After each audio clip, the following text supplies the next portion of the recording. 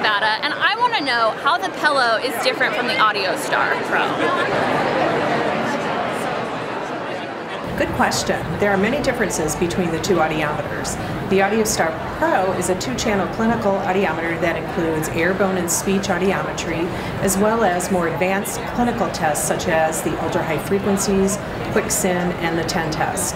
The AudioStar Pro allows for complete flexibility for routing test signals, which is critical when performing pediatric evaluations or during CAPD testing.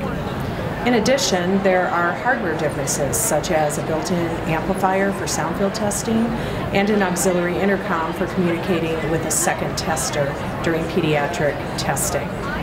The GSI Pello, on the other hand, is a smaller, more economical audiometer. It has 1.5 channels with test signals in channel 1 and masking noise in channel 2.